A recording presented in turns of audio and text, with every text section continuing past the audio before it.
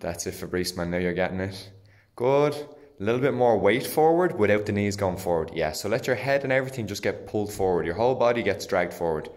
That's better, yeah? Just a little bit more weight to your toes. There, that's it. Less on the knee though.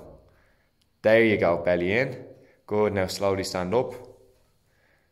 Good, elbows back as you come up, nice smooth. That's it, good. When you get to the top, you tuck the hips and your chest is pointing up like your plank. Good man, another 3 now, that's it man. Yeah, much better. Down we go again. And we're just trying to keep as much symmetry as we can as we do this as well, yeah? Good.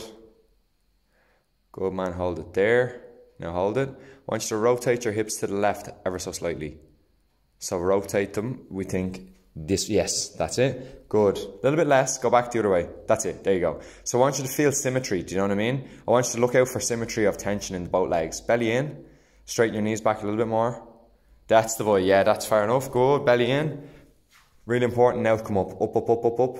Keep the belly in. Good man, much better, much better. So you're trying to keep that position as you go. 2 more. Good, perfect, down we go. Belly in again as you stick your ass out. Yeah, that's it. So you're just trying to land in that position. Good. Yeah, perfect man, better. Hold it there, belly in. Good, turn your hips to me a little bit. The other way. That's it, there we go. Good, symmetry. Does that feel a bit more symmetrical when you make that turn? Good, belly in, now slowly come up again. Back is okay. 1 more.